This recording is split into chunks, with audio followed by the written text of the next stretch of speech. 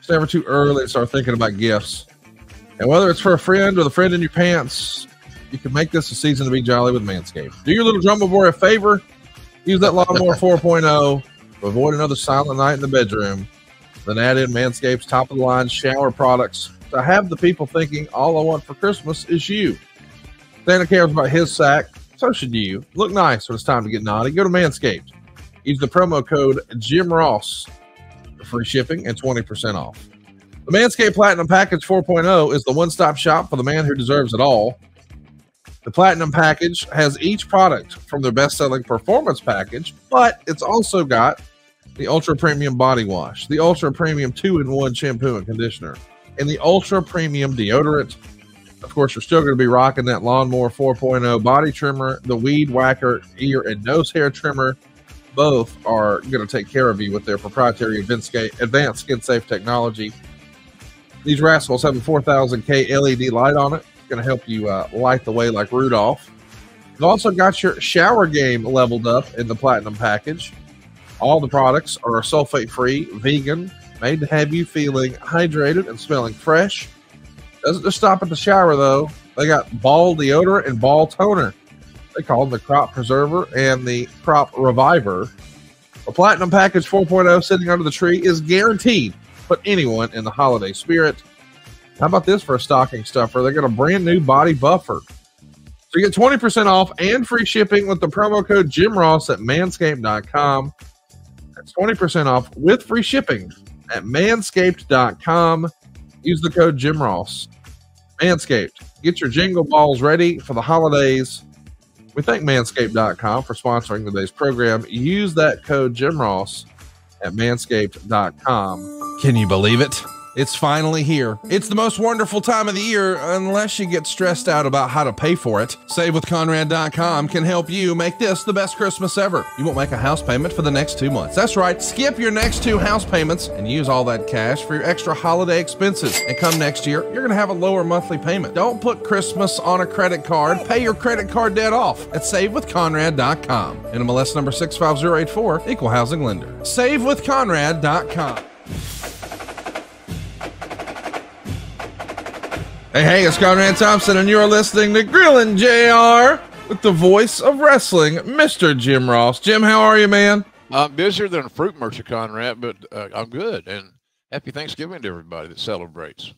It's pretty cool to be coming to you today on Thanksgiving, and we're excited to be with you. Thank you for welcoming us in and making us a part of your holiday, and hope everyone enjoyed a great turkey day with their fam and a heck of a dynamite last night. We're on the heels of a pretty big time AEW pay-per-view. Got a lot of new champions running around here. Jamie Hayter is the new women's champion, but maybe what everybody's talking about, MJF is the new world champ. Yeah, I was pulling for Mox. I don't like MJF. He's a terrible human being. It's not his quote-unquote gimmick. He's just awful. He's not the salt of the earth. He's a turd, and unfortunately, that turd now has 10 pounds of gold around his waist. Actually, that belt's so big, maybe it's like the 30 pounds of gold. Either way, MJF is the man. Quite a show, man. What'd you think? I enjoyed it. You know, Tony Khan wanted me to work the first 6 matches, and I did. And then I was done.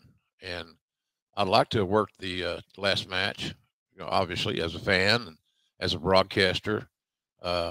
Certainly, like you, I'm a big fan of Jon Moxley.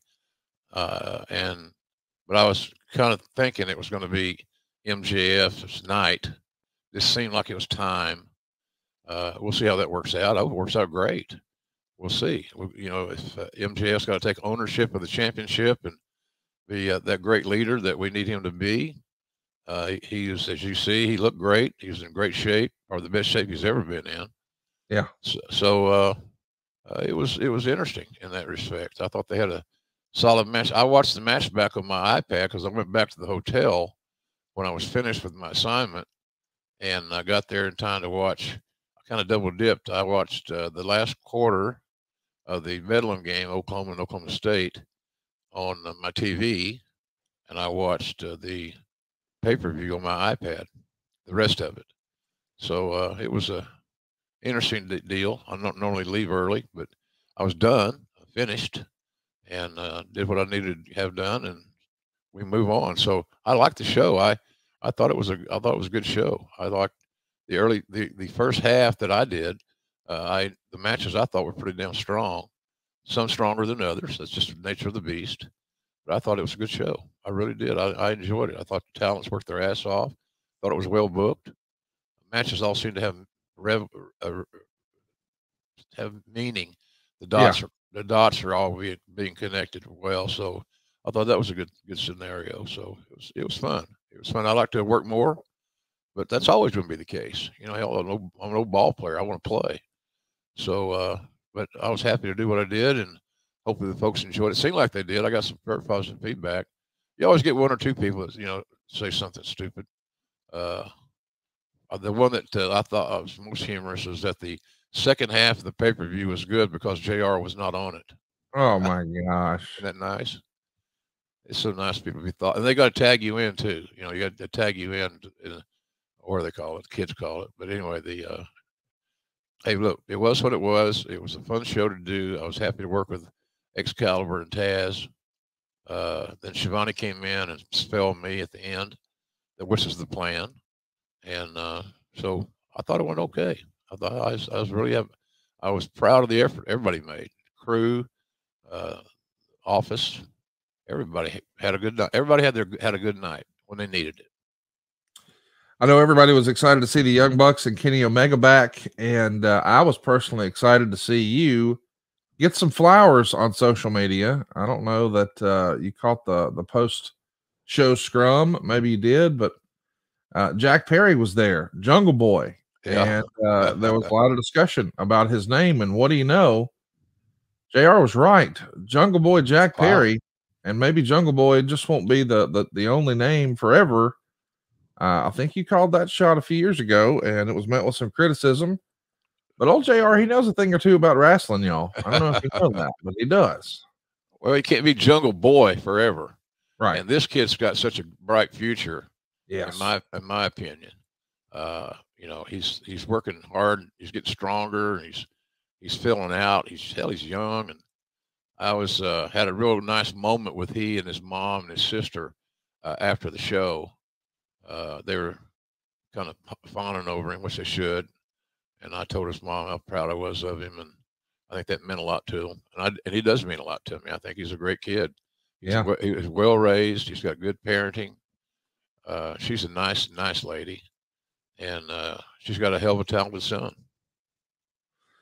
It feels like he's going to be a big star. He cemented that even further with his cage match, which was just spectacular against Luchasaurus. They opened the show, which we've talked about before here on the show, was being really, really prime territory. So congrats to all around. Another $1 million gate for AEW. I'm sure it's going to do well on pay-per-view. We should have those numbers here in a few days. And yeah, we're off to the next one, man. I think normally what's next for you guys is Revolution, but everybody wants to know, man, what do we expect with his lordship, Mr. William Regal? You and I are recording this ahead of Dynamite.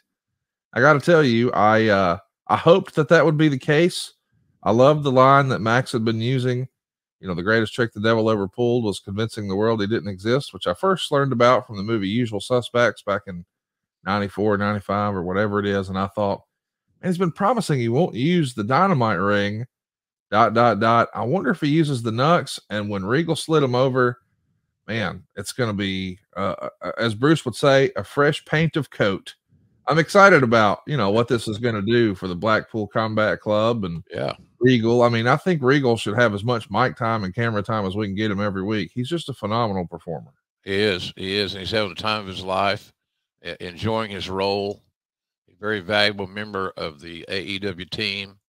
He helps a lot of talents. He's there early in the morning. He works with talent in the ring. That's Regal. So he's been a very valuable asset. That was I can't say that was a totally shock, because I thought something might be up there, and it's just too good an opportunity not to parlay, and it was parlayed well. Really great show. Hope you go out of your way to see it. And today's topic is going to be the British Bulldog. But before we get going, I need to clarify. Last week, you and I talked about an old Clash of the Champions, and we talked about how hard work Bobby Walker was supposed to be the tag team partner of Ron Simmons in that Clash of the Champions.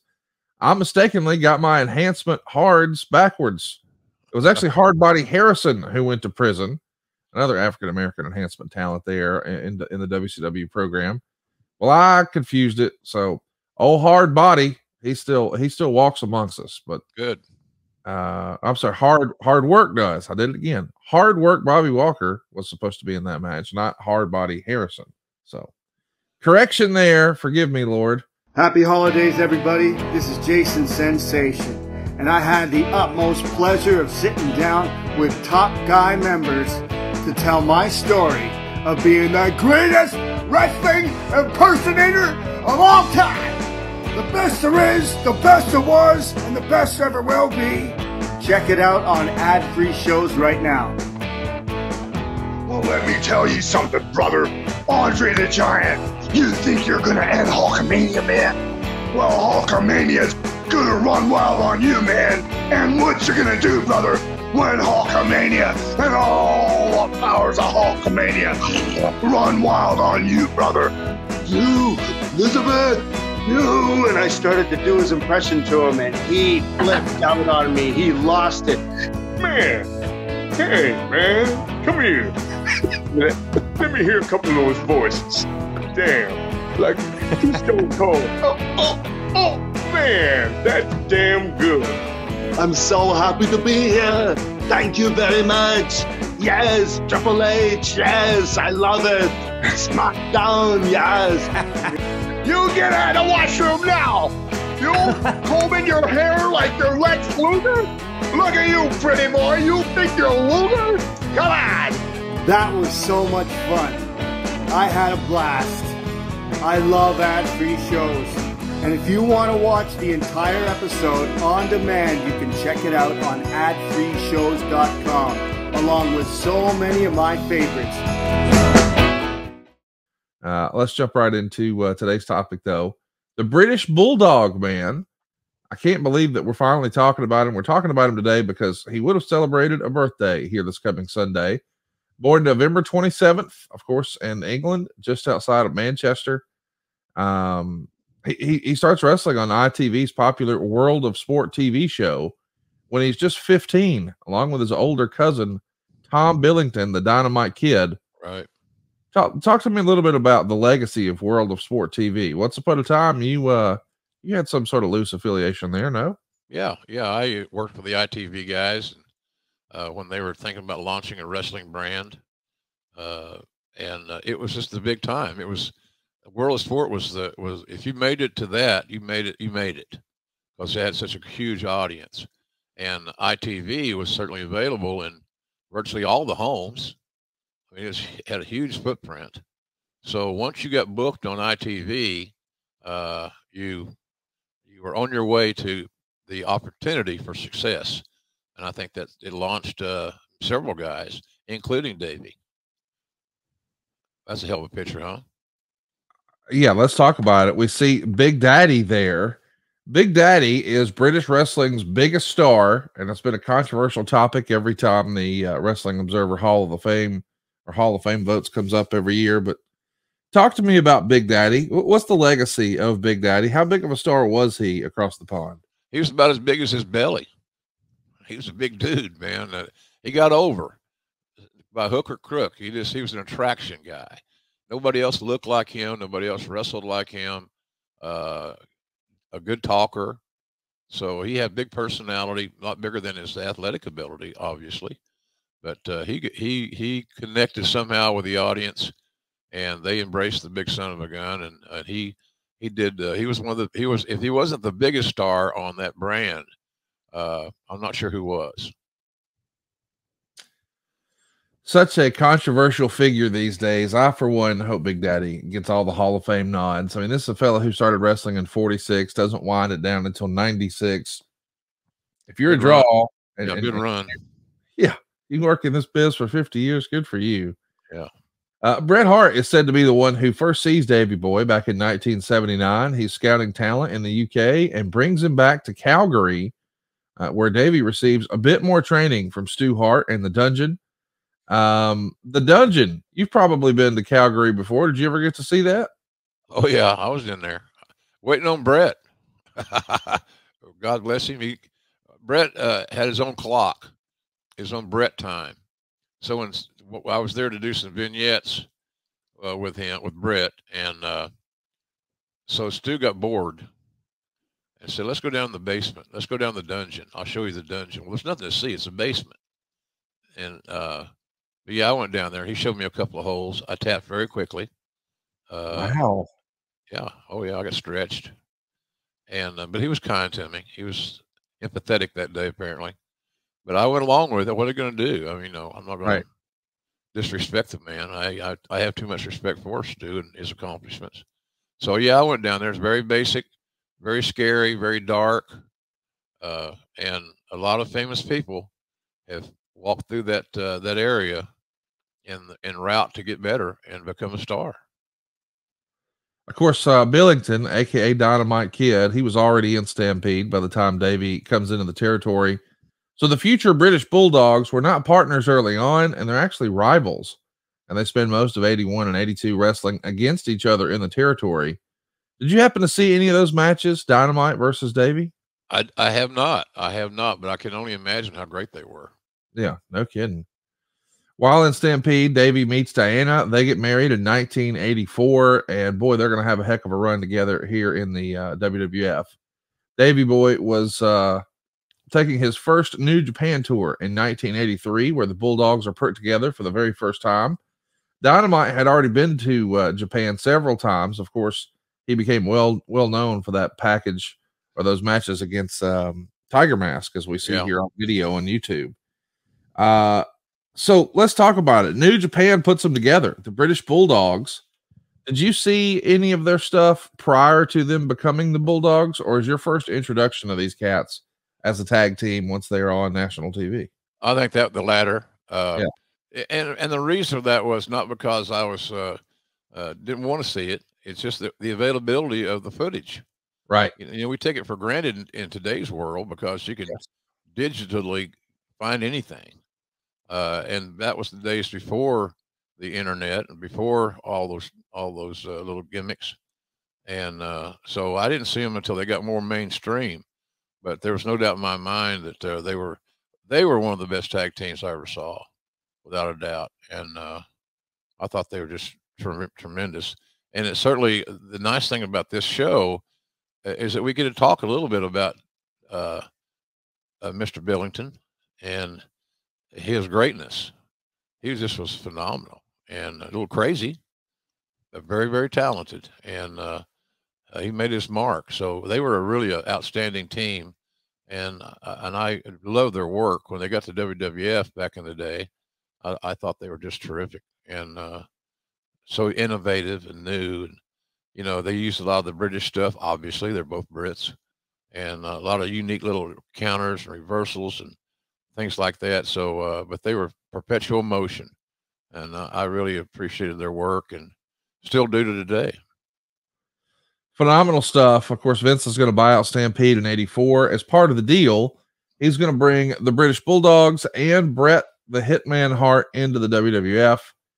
Well, that'll do. You want to talk about acquiring a territory and a heck of a roster. That checks all the boxes right there.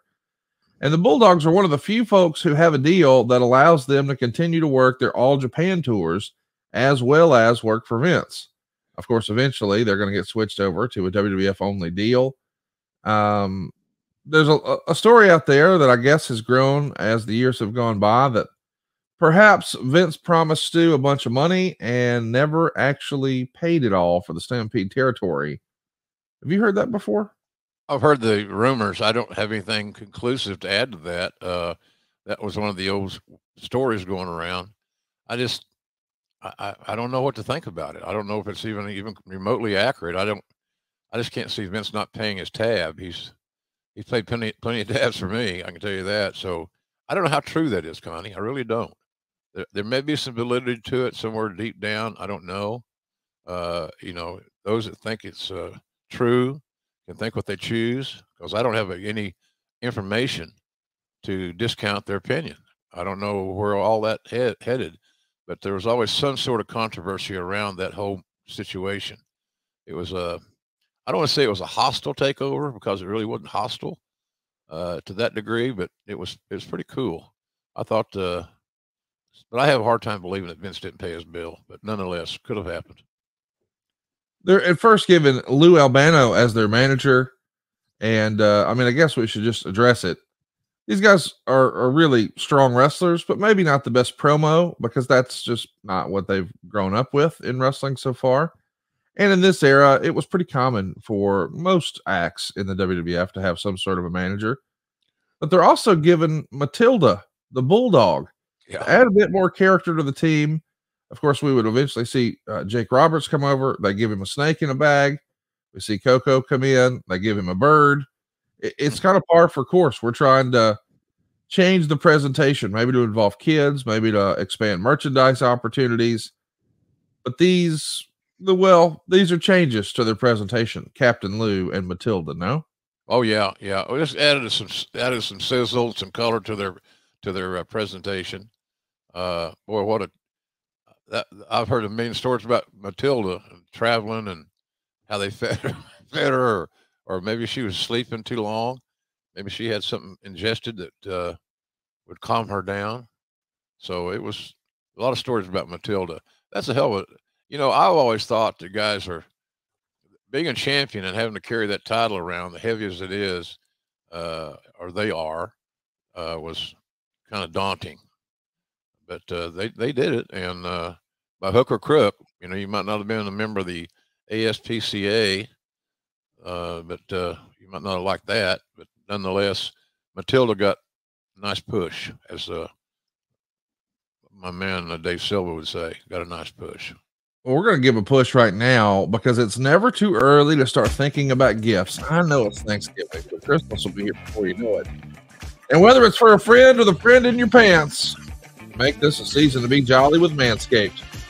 Do your little drummer boy a favor and use the Lawnmower 4.0 to avoid another silent night in the bedroom. Then add in Manscaped's top-of-the-line shower products to have the people thinking, all I want for Christmas is you. Santa cares about his sack, and so should you. Look nice when you're ready to get naughty by going to manscaped.com and use the promo code Jim Ross for free shipping and 20% off. The Manscaped Platinum Package 4.0 is the one-stop shop for the man who deserves it all. It has everything you need to help deck the halls from face to balls just in time for mistletoe season. The Platinum Package has each product from the best-selling Performance Package, plus the body wash, the 2-in-1 conditioner and shampoo, the ultra-premium deodorant. It really is the best way to smell fresh from your Santa hat down to your candy cane. Don't forget you're getting the Lawnmower 4.0 body trimmer and the Weed Whacker nose and ear hair trimmer. Both are rocking that new proprietary advanced skin-safe technology. Going to make sure that they're both waterproof, so there's no issue clearing the snow out of your driveway. They've also got a 4000K LED light on it, so you can light the way like Rudolph. Now that you've groomed up that candy cane, just make sure you don't smell like a reindeer. The Platinum Package has shower products. All the shower gear is sulfate-free, vegan, made to have your skin feeling hydrated, smelling fresh. And it doesn't stop at the shower. The Crop Preserver Ball Deodorant, little known fact here, this is how Tony Schiavone got back in wrestling. Well known, he had the stinkiest balls at the drive-thru at Starbucks. Started doing these podcasts with me. I got him the ball deodorant. Tony Khan came calling. The same trick worked for Eric Bischoff to get back in WWE. He needed the Crop Reviver Ball Toner. Before that, before Manscaped, man, his boys were hitting the water every time he took a flop. Not anymore. The Platinum Package 4.0 sitting under the tree is guaranteed to put anyone in the holiday spirit. Oh, and the perfect stocking stuffer? It's the new Body Buffer. It's an incredible body scrubber. It's going to make exfoliating easy, like cleaning that dirty-ass old loofah. To get 20% off and free shipping with the code JimRoss at manscaped.com. That's 20% off with free shipping at manscaped.com. Just use the code Jim Ross. Manscaped. Get your jingle balls ready for the holidays. Great gift idea. Completely self-contained. Yes. One call, save that money, get the free shipping. It's all great. The products are wonderful. We have fun with this sponsor, but they're real. There's nothing to laugh at. Once you get there, you're gonna not want to go back. And let me say this too: if you've never gifted a Manscaped, it's something they won't forget. If you're not sure what to get the guy in your life, if you get them a gift card or a tie or socks, they're going to forget it as soon as they get in the car. But Manscaped, buddy, it's the gift that keeps on giving, and they're going to remember it, and it's going to make an impression. So check it out. Agreed. Let's talk about the Bulldogs here. Did you think their style of wrestling would have fit more with Mid-South or Jim Crockett promotions in this era? It does feel like they're working maybe a different style than the rest of the behemoths in the WWF. Yeah, maybe. It may be. I think both companies, JCP and Mid-South, could have done great things with those guys. And so, but here's the thing. You can't, great talent's great talent. And whether they're doing more acrobatics and more, they're frenetic in their pace, it's really irrelevant. They were just really, really good and would have been successful in any promotion. I think that their Matilda, they wouldn't have had Matilda in Crockett or Watts. They wouldn't have had to deal with that. I don't think. I might be wrong. But those guys, you just can't discount talent, Conrad. I mean, they had it. You know, they had their great ribbers and all that stuff. But when it come down to the bell ring and getting after it, they were good. They were really good. So, and they did wrestle differently. I think that's what made them unique and what made them successful in the early going is the fact that they were different. We said it many times here. Fans love new. Yeah. They love different.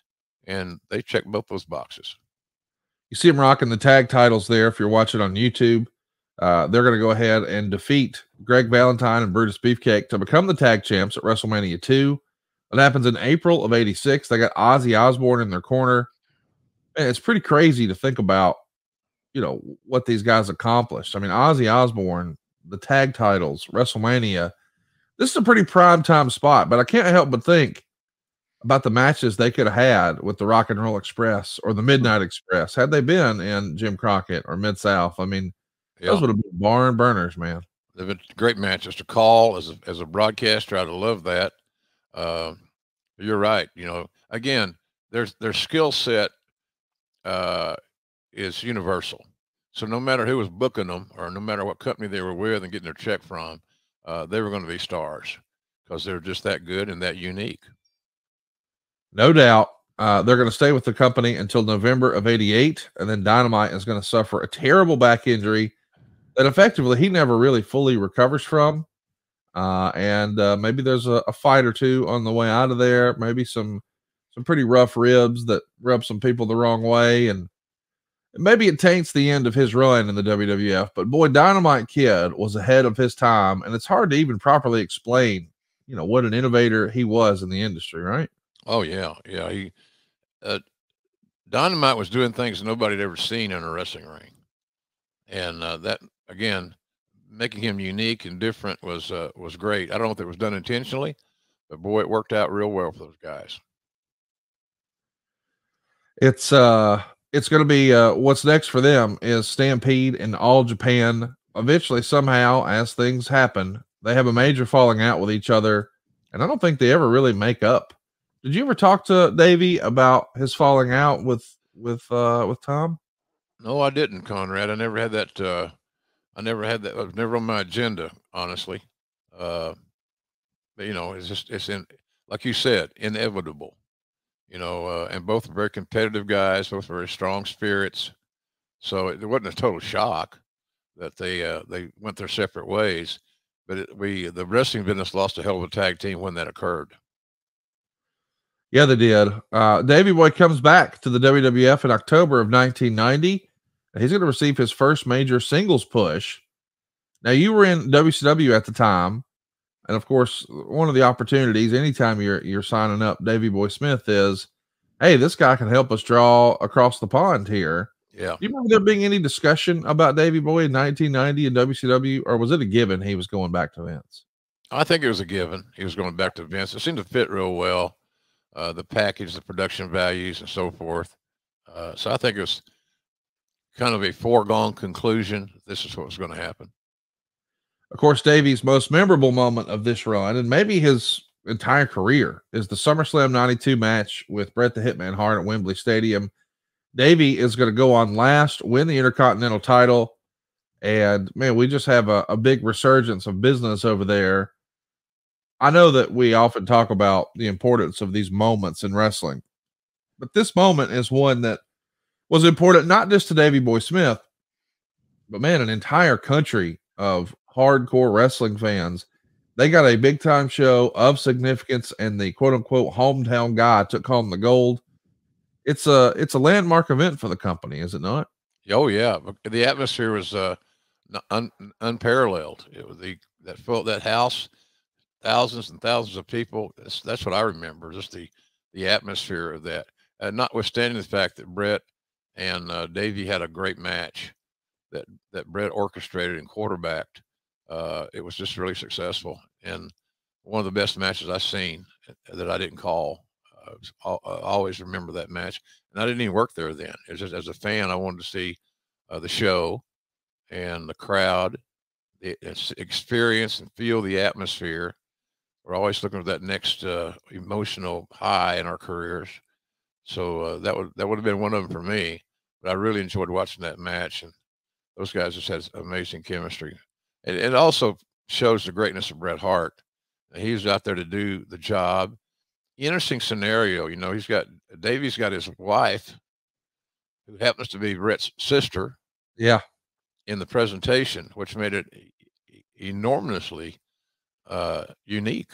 Yes. So that was another element to the whole scenario that sometimes is passed over, but it was unique. You couldn't book that. You could have done it in a work type way, but I mean, Davey and Diana were actually married. Diana and Bret were brother and sister. So unique to say the least. It was a interesting booking, and it worked out really, really well. And like I said, they had the match of Davey's life. I don't think Davey ever had a match after that. At least this is me talking. That had as much significance as that SummerSlam match in '92. Of course, it all comes to an end for Davey. Just a couple of months later, he's going to drop the Intercontinental title to Shawn Michaels on Saturday night's main event. It's taped in October. It airs in November. And that same month, November 92, Davey's going to find himself fired for failing a drug test. And of course, this is very much the steroid era. We're trying to keep Vince McMahon out of prison. And when you hear on the other side that, hey, Bulldog may be available, are you or Cowboy thinking, man, we got to roll the dice on this guy? Not really. Really? No. Well, it's just hard to, again, the drugs and alcohol becomes a big issue. And at least to me, now I can't speak for Cowboy on that one. But I think he would have been somewhat hesitant to go shopping there, considering the circumstances, the lay of the land at that time. So, but Davey was he a good enough talent for Cowboy to hire? Hell yeah, of course he was. But you don't know how deep in the rabbit hole he was on the drugs and alcohol. You don't know. And if you don't know, you can't pay big money to a talent that you're unsure of the reliability. And certainly when you fail a test and you need rehab, it adds a different element to the negotiations. So I don't think it was ever seriously considered simply because of the drug test thing. Well, he comes to WCW February of '93. It's almost around the same time you're going to wind up leaving. I guess you just barely miss him. Yeah. The run in the company only lasts until November of '93, and then Davey goes back to working in the UK in '94. He returns to the WWF at SummerSlam '94, getting involved in that Bret and Owen cage match. At the time, I think you're on the outs. You're in your hokey pokey phase with Vince and the WWF. It feels like you guys are just passing each other, right? Yeah, pretty much. Pretty much. I wish we got a chance to work together because I could call some more of his matches, but that wasn't in the cards at that time. So, yeah, it was. We were kind of passing in the night, back and forth. That's kind of typical in wrestling business. We've heard over the years the story that Vince McMahon would tell guys like Bret Hart. WCW wouldn't know what to do with a Bret Hart. in your opinion, are there perhaps certain folks who are better suited for Vince McMahon's style of presentation than anywhere else? Oh, I think so. Yeah, I think so. Just a different style and different priorities. And like you said, going from the day of the bruisers and the 300-pounders and the aggression and the violence that you got in a more typical presentation of pro wrestling, uh, they just, things are changing. Like you said, the kid friendly, expanding the WWE audience was one of the goals. Hence the props, Matilda, the snake, the parrot, whatever it may be. Just was a different time, and I think that Matilda was the caveat for that. Quite frankly, as crazy as it sounds, because kids could identify with a cute dog. Simple as that. And Matilda, the bulldog, fit the Bulldogs perfectly. So good idea. Whoever had it was Vince's idea or Patterson's or whomever. Maybe it was the talent themselves. I don't know, but it fit those guys real well, I thought. You returned to the company in January of 95. Is this when you first meet Bulldog for the first time? January 95? I'd say so. Yeah. What was your first impression of Davey? Great body, a lot of charisma, a lot of talent. Just he had it. He had everything. The only thing he didn't have was a solution to how to step farther away from the drug situation. So you were aware? Was it just rumor and innuendo, or had somebody actually said, "Well, we got a problem here"? Well, it just goes to me. It's just common sense, right? Why would you go invest money, even in a great talent like Davey, if you had suspicion that he still had he had his problem? And you can't invest in big money, and it would have been big money to get him signed if he still had ongoing issues. Right. So I think that was a situation. I don't know. To me, I don't know. I'm surprised we're even talking about it, because why would you hire somebody that you believed still was dependent on the substances? Wow. Well, he's got some other issues, we'll say. His mother and his sister are both going to be battling cancer, and he's got the civil and criminal cases from an altercation he had in a bar.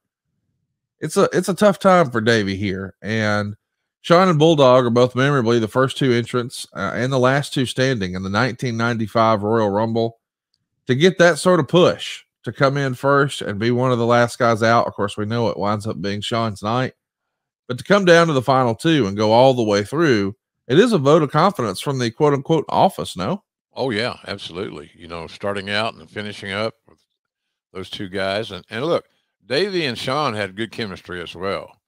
I guess I can't find anybody as skilled as they both are and were, that it would have fit better for a great start to the pay-per-view. I think that pay-per-view was in Tampa. If I'm not mistaken, maybe not. But in any event, great booking, I thought. And that's got Patterson written all over it, because Patterson's a big fan of Davey. Patterson's a huge fan of Shawn Michaels as well. So I suspect that Pat Patterson's fingerprints, if you were doing a forensic study, were all over the layout of this match and how it started. You're exactly right. That show was in Tampa. On the other side of it, you might be wondering, well, if he worked the whole match and it came down to the final two, what's next for him? A tag team with Lex Luger. They're put together as the Allied Powers. They're going to go ahead and pick up a win over Jacob and Eli Blue at WrestleMania 11 in Hartford. And it doesn't feel like he's getting the push that you might have imagined if you just watched the Royal Rumble. But that all starts to change. In the summer of 95, he turns heel. He attacks the WWF champ Diesel during their match with Men on a Mission. He shaved his head. He's put with Jim Cornette. Now we've got a totally new British Bulldog. He's been a babyface for a long time here in the company. Did you prefer his work as a heel or babyface better? I liked him as a heel. He could be a little bit more organically withdrawn, more arrogant, He took great bumps. You know, one thing a heel's got to do is feed a great comeback and take multiple bumps on the comeback from the babyface. And he could do that athletically. He was just superior to most anybody. So I think him as a heel, and then adding him with Jim Cornette, I thought was really smart because Cornette could talk anybody into seats. He could sell his talent better than 99% of the managers I ever saw. And so I think that was a nice upgrade for Davey as well, having Cornette there as his mouthpiece. Hey, if you're looking for an upgrade of some great wrestling, let me remind you that this episode is brought to you in part by TitleMatchNetwork.com, where right now you can take advantage of their holiday special. Save 50% off all new memberships with the coupon code Conrad, all lowercase at checkout. That includes every pay-per-view and video on demand. They've got hundreds of exclusive new live streams every year, a near endless amount of pay-per-views, shoot interviews, documentaries, and more. One of the biggest collections of women's wrestling content on the planet, plus a ton of Title Match originals, including their new interview series with legends like Greg the Hammer Valentine, Sabu, The Godfather, and more. Title Match Network is the only streaming platform to bring you the entire WrestleCade weekend this weekend. It gets kicked off tomorrow. Rob Van Dam and Shane Douglas have their live podcast, and then on Saturday, it's the WrestleCade Super Show with The Big Show, DDP, Kurt Angle, Eric Bischoff, and more. And then on Sunday, Ladies Night Out number 11, we got Iva Elise, we got Sue Young, we got Tessa Blanchard, and so many others. But maybe what I'm looking forward to most, AML Wrestling, Sunday the 27th. Can't believe this is real, but George South is wrestling Nick Gage. Bless his heart. TitleMatchNetwork.com. The blood will flow, Conrad. It will be plentiful. You don't want to miss it. You know, everybody's talking about last matches. Well, that might actually be George South's last match. Tune in. TitleMatchNetwork.com is the perfect gift for the holiday season. Take advantage of this holiday special. Save 50% off all new memberships. The coupon code Conrad, all lowercase at checkout. And if you don't like what you see, Daddy, cancel anytime. That's TitleMatchNetwork.com with coupon code Conrad, all lowercase at checkout, and save 50% off all new memberships. Wish those guys at Winston-Salem good luck this weekend. I went to that event once. Yeah, we hung out at the bar once, you and I there.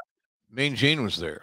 He was enjoying a few clear ones. Yes, he did, and God bless him. I miss those days, but he was. But I had a good time there in the Carolinas. So I hope those guys do well and they make money and the talents are there, get paid well, and everybody has fun. That's the main thing. Just go have fun and meet these stars and all that good stuff. So, and this deal that Conrad's offering here is a hell of a deal. And if you like content, this is a content king. No doubt about it. Tons to go around. Check it out. Title Match Network. Yeah. You got it. I'm excited, man. This is a big deal. TitleMatchNetwork.com, the promo code Conrad. Save yourself a bunch of cash. Speaking of cash, I think Davey Boy was looking to make some with a feud with Lex Luger. Of course, they were baby faces as the Allied Powers. Now that he's a heel, seems natural. I can wrestle my old tag team partner. But as we know, well, he shows up on the first Nitro. I don't know who was more disappointed in that, Vince McMahon, Jim Ross, or Davey Boy, but it happened. Bulldog probably left in the dark about Luger leaving too. It was a surprise to everybody, huh? Oh yeah, absolutely. We shocked. I was shocked. Him showing up on Nitro was quite a coup for Eric and his team, and it made an impact and got people talking. And that was the nature of the beast. Simple. Did you think he was hot about it, or is it the boys taking care of the boys? I know that we're supposed to keep the office, quote unquote, in the dark. I get that, but what's the protocol for talent in a circumstance like that? What do you mean exactly? I'm not sure I follow you. Well, like if you're jumping and you're leaving, are you supposed to give them a heads up, or is it truly one of those? Yeah. Doing business the right way, you give notice. Yeah. So you can be fair to the entire locker room, and guys that have put you over have given the opportunity to get a win, and been a big win. So, but there was no communication like that to my knowledge. And Lex shows up, and the rest is what we have written about and talked about endlessly, seemingly. But nonetheless, it should be, everybody should give their notice. Everybody should do things the right way. I think sometimes, of all the people in the pro wrestling world, nobody takes having a loss harder than a talent. And that, to be honest with you, kind of annoys me. It's fiction. Right. And somebody helped you with a win to elevate your situation. The least an individual can do is return the favor. Well, speaking of returning the favor, Bulldog is now trying to become a credible main event heel, and having Cornette do a lot of the talking is an obvious plus. We do try some things here, including Diesel and Bulldog for the 4th In Your House. It goes down October 95 from Winnipeg. Brett's on commentary. He's going to interfere. It's going to be a DQ. And this really feels like the first time we get to see Davey Boy as a main event here in the States. You know, we saw a little bit of it in WCW, but for Vince McMahon, this is it. And Bruce has talked about that story where it is a big pull apart at the end of the show. And of course, Nitro has just come around. But Brett tells the story, or Bruce tells the story, that boy, Vince was pissed at the end of this pay-per-view. Not happy with the way the main event was perceived, or maybe the stress and pressure of WCW getting hot with Nitro. Do you remember Vince being particularly frustrated in late 95? Yeah, in late 95. Yeah, that morning he had egg whites and he had turkey sausage. And no, I don't know. No, I don't really remember. I know it happened. And I know he was pissed off. But I learned from working with him, Connie, that when you knew that he was in a pissed off mood, just avoid him. You know, I didn't need to know the dirt. I'd get it soon enough. And I'd get it from the horse's head, not the horse's ass. Right. And when Vince was ready to talk about it, he did, and he would. But he was, I remember him being unhappy. I don't know if it was because of the finish didn't click or the match just was, you know, kind of clumsy. I don't know. Right. But I do know that he had an issue with the presentation. Well, Jim Cornette was obviously a big fan of the British Bulldog, and he had this to say: I don't think anybody understands how great of an athlete Davey really was. Yeah. He knew everything, and even though he put on so much weight to have the body, he still moved like a light heavyweight, and he had such flexibility. He was so strong at the time. He was just a special athlete in the ring. And I think everybody kind of agrees with that. But I'm picking up what you're putting down on this program so far. He had too many off the field circumstances and challenges that maybe it hindered his career. Oh yeah, absolutely. I think so. I think, you know, I've mentioned here, and I may have already mentioned it today, you know, when I was hiring talent, the number one box that had to be checked was reliability. Right. And there was a point in time during Davey's journey there that reliability became an issue.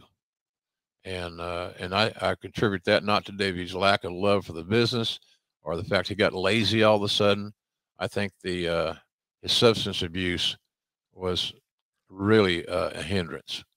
And, you know, sometimes talents pick the substances over their career and think they can pull them both off because they're supermen. So I saw that, you know, Cornette's right. I mean, Davey was spectacular.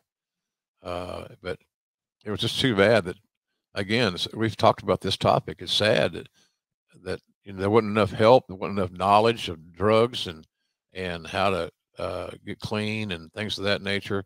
The information flow now on drugs is so much more. There's so much more information out there. It was just a different world back then. So, but he needed inpatient care, in my opinion, earlier than he got it. Was Vince had Vince lost faith in him, do you think? Or was he still, when did that start to rear its head for Vince, do you think? Around this time, I think we're just all waiting that, you know, Davey's going to kick out of this matter and address his issues head on. But you got to set your ego at the door. Right. And you got to fess up that you got an issue, but we're here to help you. And some guys accept the help, and some guys just look at it as a sign of weakness. And the one thing that wrestlers don't want ever a promoter, especially a promoter or the booker, to perceive them as is weak. And I think that would have been the case in this situation. That, it was just Davey was battling two opponents, one in the ring and one outside the ring. And I can't get mad at him for that. I mean, he had an issue.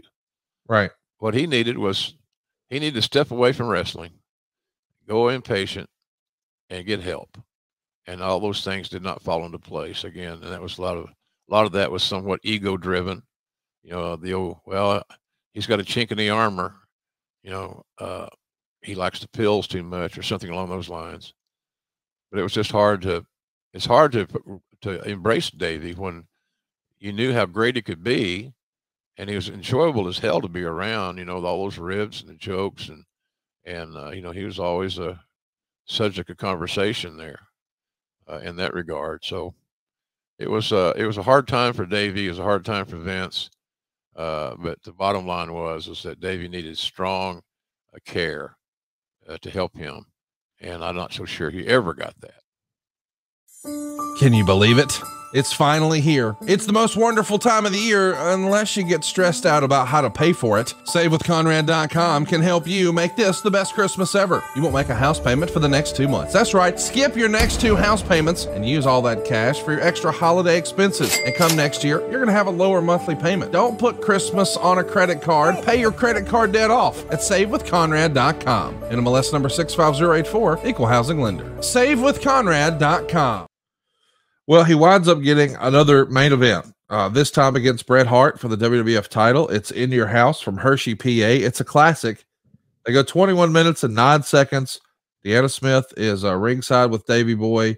It's been pushed on TV, of course, that she's pushing for Davey Boy. It's almost the second verse of what they did at SummerSlam 92, but now not for the Intercontinental title, but for the big belt. And it goes 4.5 stars in a 21-minute classic.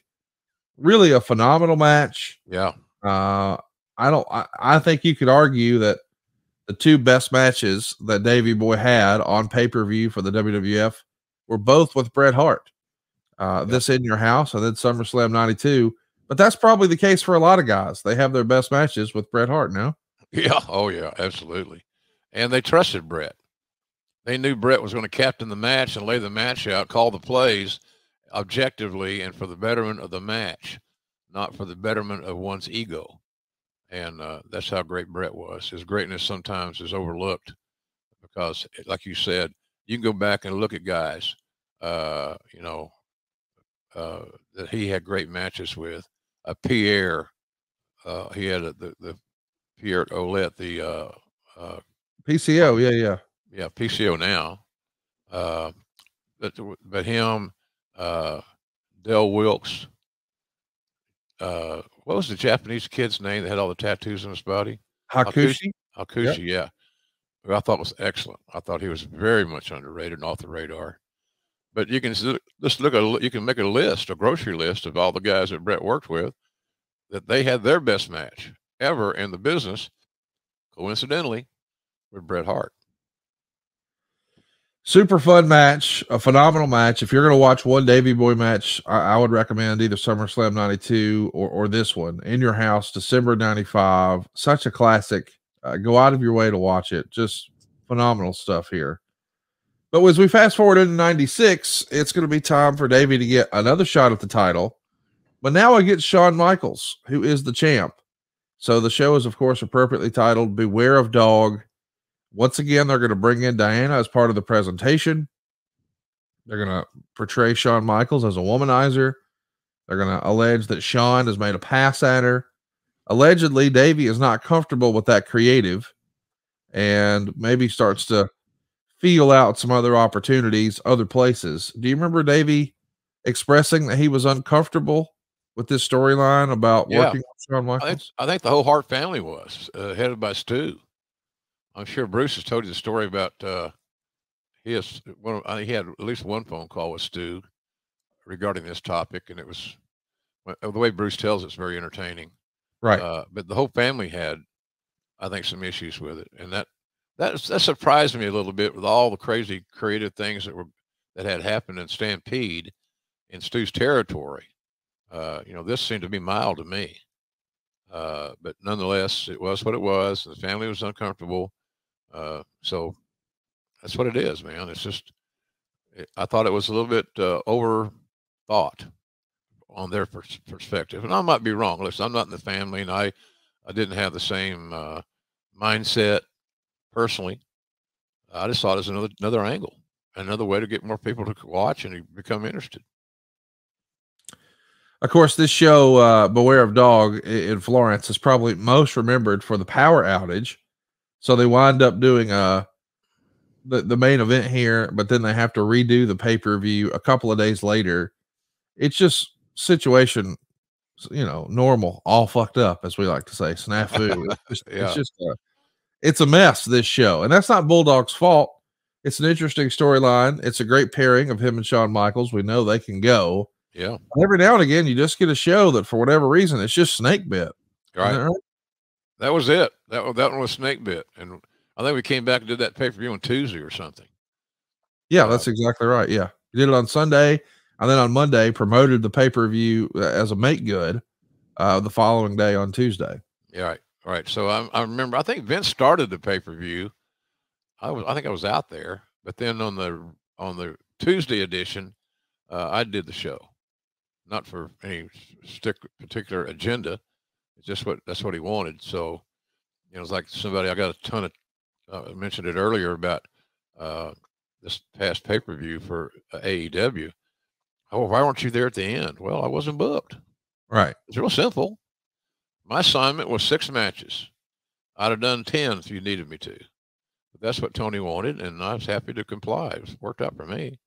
And it's not just because I got to watch a little piece of the Bedlam game, but nonetheless, I enjoyed what I did, and I think when I was younger, I probably would have been more pissed, or I wasn't pissed at all Saturday night, but I probably would have been a little bit more vocal, which is my fault. Would have been my fault, quite frankly. If you're a team player, Conrad, you're a team player. You can't be, it's the old pregnant thing. You either are or you aren't. And I'm a team player. So in any event, did it suit all my needs? Probably not. But I had a blast on Saturday night, and the crowd was awesome. A lot of fun. They kept us motivated. I think having 3 guys at the announce table is a better fit than 4 or 5. So it was quite the scenario there. We get a rematch of Shawn Michaels and the Bulldog at King of the Ring in Milwaukee. Mr. Perfect is advertised as a special guest referee here, but instead, come showtime, they just put him outside the ring in the enforcer position. Shawn gets the victory once again, and that's kind of the end of the Bulldog being painted as a top guy. I've heard a famous wrestling mind say once upon a time, Jim, that in wrestling there are main events, like attractions, and then there are opponents. And so when you're building a main event and building a promotion, it's important that you understand, are you the attraction or are you the opponent? And once that really clicked for me, I can look back at this circumstance and see more often than not, they felt like the powers that be in the WWF felt like Davey was the opponent more so than the attraction. Would that be fair to say? Yeah, and I think that was because of past history. Right. Reliability. Well, let's talk about something that we can all rely on. Lucy, guys, lots of adults choose to use nicotine, but there's a right way and a wrong way to do it. And not everyone uses nicotine. But if you do, you'll want to listen up. Get ready. This is an ad for Lucy Breakers. If you're one of the millions of adults who use nicotine, you know that not all products are the same. And there's one new product that I think stands above the rest.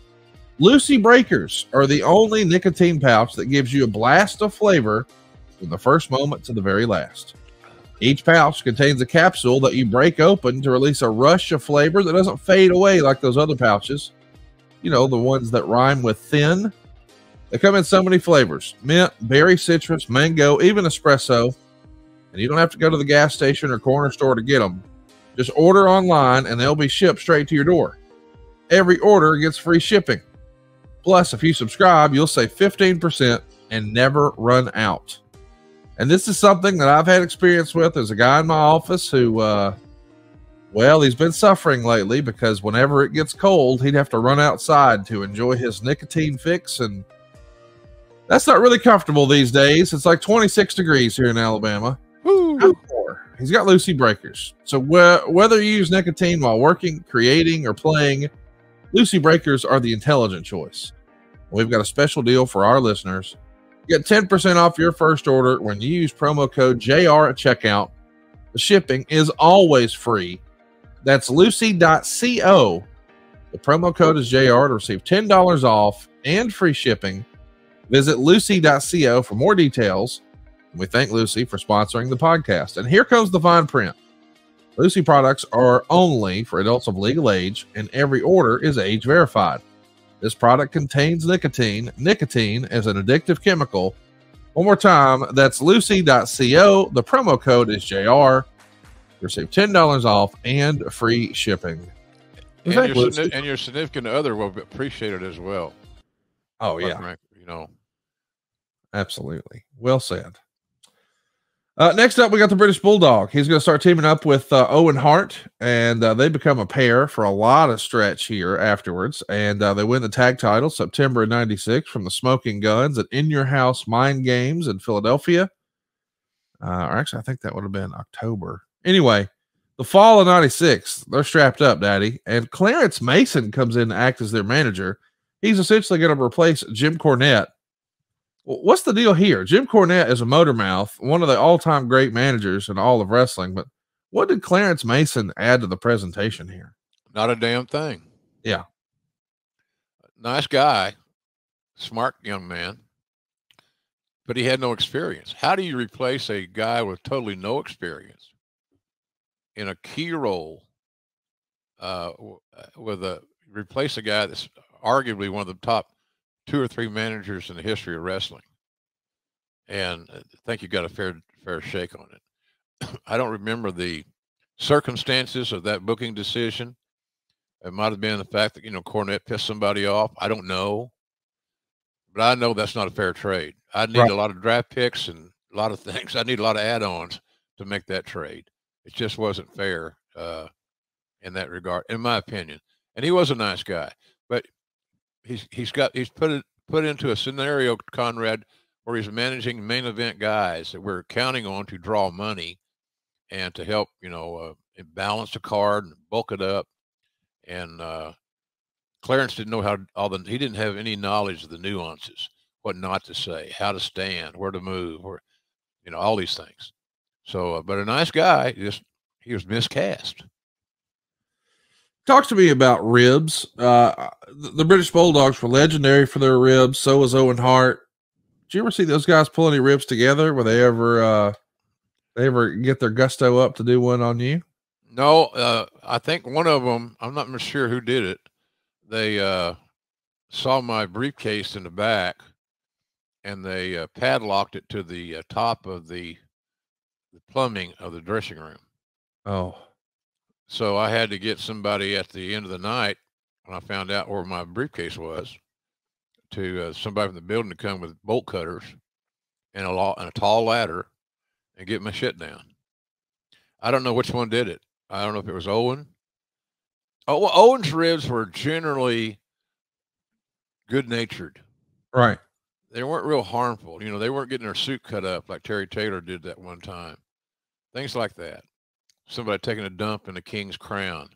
It wasn't mean-spirited. But the Bulldog and Dynamite would do some pretty stiff ribs. Right. And luckily for me, I avoided that, but everybody didn't. They want to rib you, they're going to get you. And nobody was protected. Hell, Owen used to rib his own dad. So some of those conversations were absolutely hilarious. Well, because Stu didn't know who was on the, who was on the phone. He thought Right. he didn't know it was Owen. That was Owen's. He was brazen and funny and great spirited. I'm so glad that Tony Khan and thanks to Chris Jericho have kind of been in the bridge between wrestling and Martha Hart and her kids and her family. I can tell you one of the most. I have not done anything more emotional than going back into the green room when on that night that at AEW and seeing Martha. Sort of, I wasn't going to cry, you know, and I did. It just brought the memories just flooded in, and I still care so much about the business and so forth. Maybe sometimes I care too much. I think sometimes I do, but in any event, it was just a emotional as hell scenario, and I understand we're going to move forward with that Owen Hart agenda in 2023, which is coming up sooner than we think. So I'm really happy. That was a great thing. The Brody Lee night was very emotional. Obviously, you know, acknowledging the death of one of our favorite people, a big time team member of AEW.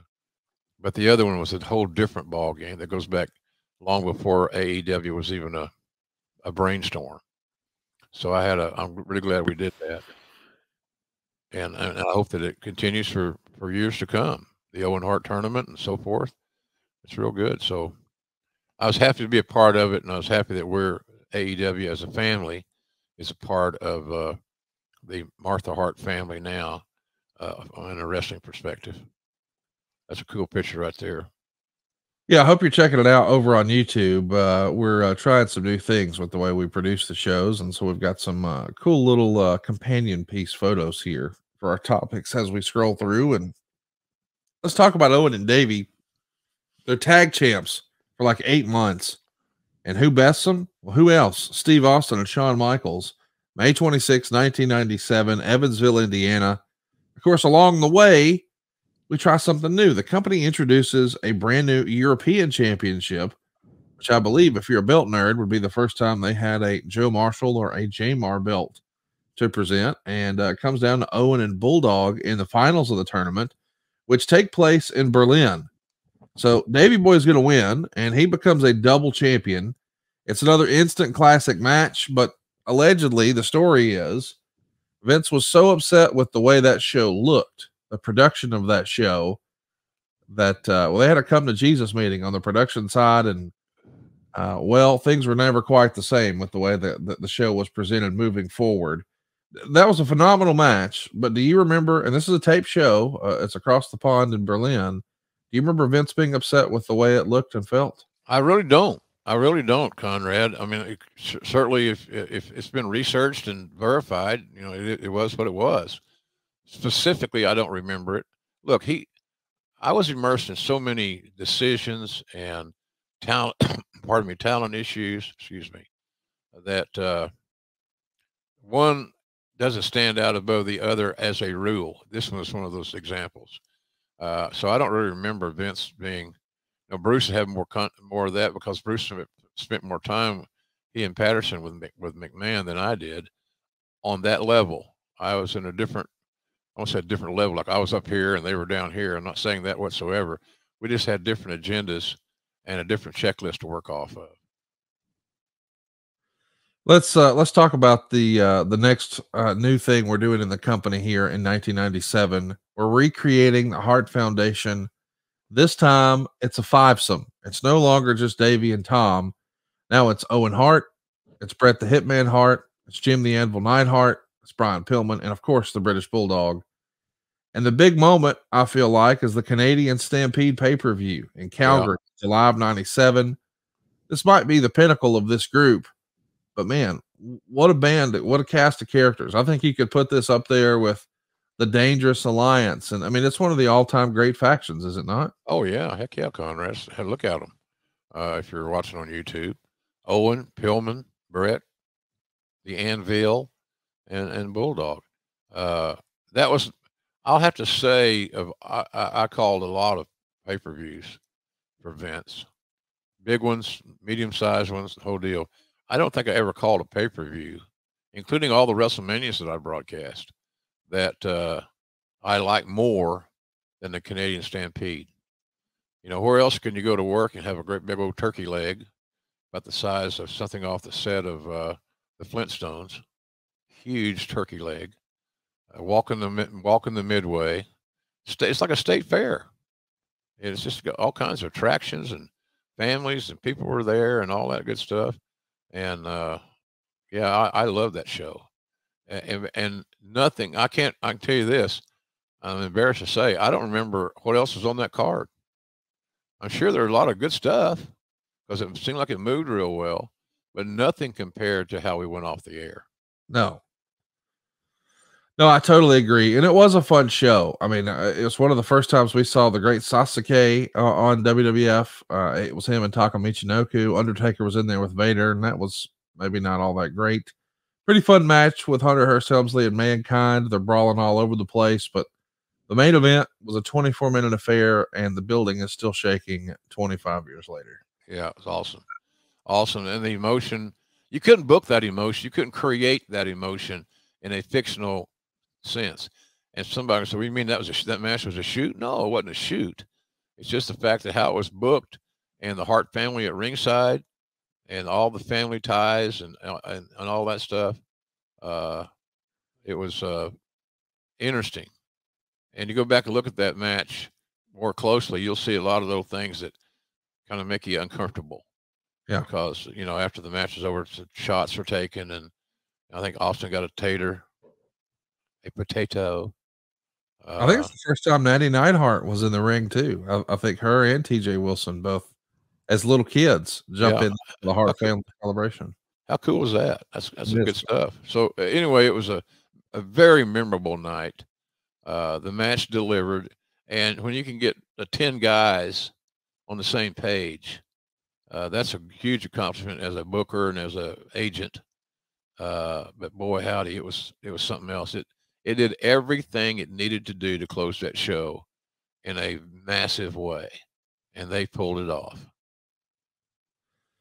I want to mention there are also heels in the United States, but baby faces everywhere else, and maybe that's never more prevalent than the one night only pay-per-view in Birmingham, England. We've recently talked about this. It's Bulldog in the main event again, this time not for the Intercontinental title against Bret Hart, but for the European title with Shawn Michaels. Bulldog comes in as the champ, promises that he's going to win, and it doesn't happen.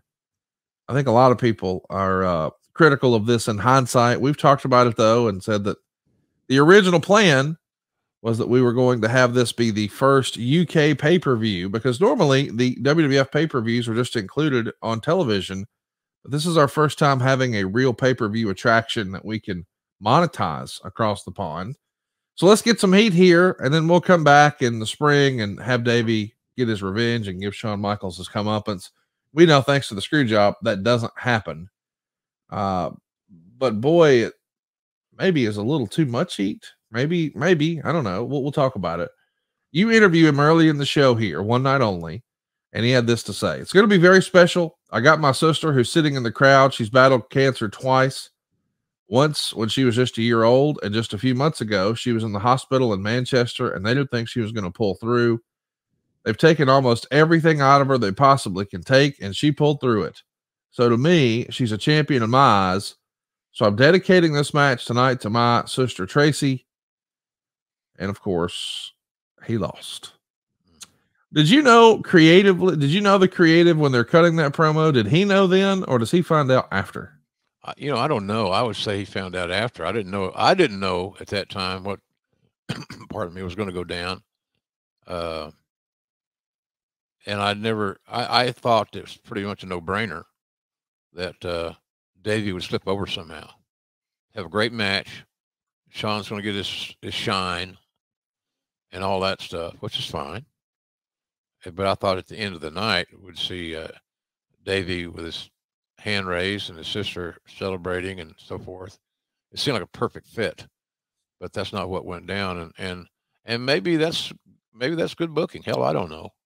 But it wasn't a very popular decision in the locker room, and it wasn't a very popular decision with the crowd. It's pretty crazy to think about what all's going to happen here in a row. So as a reminder, this is September of 1997, and he's supposed to, or he thinks, dedicate this match to his cancer-laden sister and win the belt or keep the belt, retain in the main event, and live happily ever after. He drops the title, ton of heat on Shawn Michaels. They fly back for Monday Night Raw, and that's the Raw where Vince sits down with Brett and says, I can't afford to keep you, so see if you can get your old WCW deal. And then just 1 month later, the world finds out that Brian Pillman has died. Yeah. The hits just keep on coming here for this Hart family. And as if that wasn't enough, the following month in November, the Montreal Screwjob happens. Bulldog's in the room when Brett confronts Vince and ultimately punches Vince. He's going to jump in when Shane jumps on Brett, and he pulls Shane off. He clearly didn't expect anything to happen. He's taken his knee brace off, and supposedly Bulldog hurts his knee in the scuffle as well. But Davey flies home, and that was that. Yeah, keyword there, Conrad, supposedly. Yeah. Supposedly hurt his knee. And maybe he did, but it looks suspicious. What did you think as the head of talent relations? You're trying to keep the band together. Yep. Davey flies home. What's that look like? Is Vince refusing to let Davey out of his contract? Are there any talks about trying to placate Bulldog? We know that ultimately Owen signs on and gets a heck of a raise. Bulldog does not. I think as the story goes, he winds up paying $150,000 to get out of his contract. Talk to me about how all of that maneuvering happened behind the scenes. Oh, it's chaotic and conversations back and forth. This is a matter of bad communication.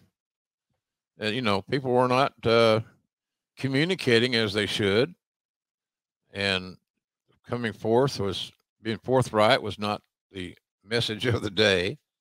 So it was just, it's a different element added daily. It seemed like sometimes a couple of times. Well, Vince just got off the phone with Davey's lawyer or whatever.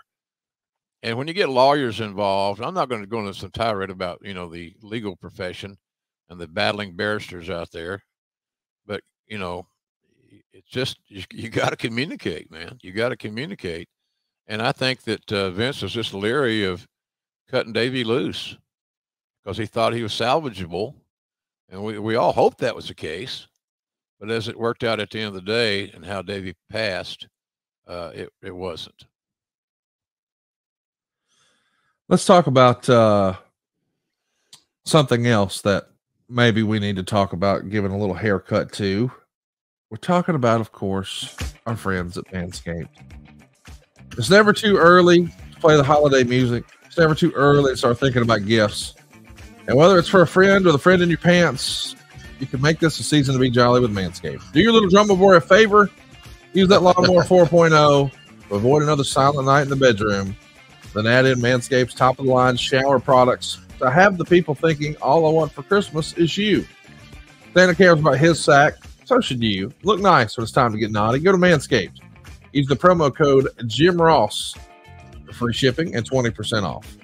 The Manscaped Platinum Package 4.0 is the one-stop shop for the man who deserves it all. The Platinum Package has each product from their best-selling Performance Package, but it's also got the Ultra Premium Body Wash, the Ultra Premium 2-in-1 Shampoo and Conditioner, and the Ultra Premium Deodorant. Of course, you're still going to be rocking that Lawnmower 4.0 body trimmer, the Weed Whacker ear and nose hair trimmer. Both are going to take care of you with their proprietary advanced skin-safe technology. These rascals have a 4000K LED light on it. It's going to help you light the way like Rudolph. You've also got your shower game leveled up in the Platinum Package. All the products are sulfate-free, vegan, made to have you feeling hydrated and smelling fresh. Doesn't just stop at the shower, though. They got ball deodorant and ball toner. They call them the Crop Preserver and the Crop Reviver. The Platinum Package 4.0 sitting under the tree is guaranteed to put anyone in the holiday spirit.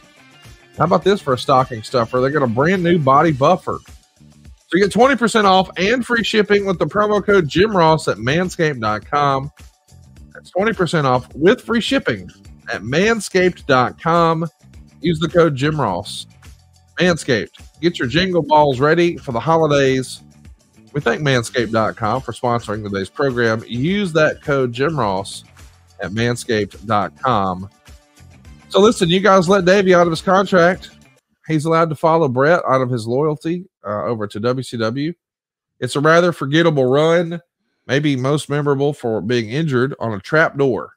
The Ultimate Warrior is here in the promotion at this same time, and he has these mythical, magical appearance and disappearing acts. So there's a trap door, and that's not normal in a wrestling ring, and it's not normal on Davey Boy's back. Allegedly, it nearly paralyzes Davey Boy. He winds up being released by WCW and is even in a full body cast at one point from the injury. And during this time, he really struggles with his addiction to morphine and painkillers. At this point, it would have been hard to imagine that he ever comes back to the company, but he does.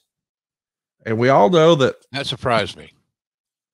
That his return after all the things that went on and all these unfortunate deaths and injuries and drug and alcohol issues, that Davey made his return. I'm not against it. I'll give the guy a second. I believe in second chances. Gosh darn, I've had plenty of them. But you know, it was tough. It was really tough. You always wonder, is he going to relapse? Is he really clean and sober? Is he healthy enough to get this thing done? And there's always seemingly an abundance of unanswered questions that really needed to be answered before you kept moving forward with the talent. Right. Well, let's talk about why he comes back, because there's a couple of different schools of thought. As a reminder, Owen passes away in May of 99.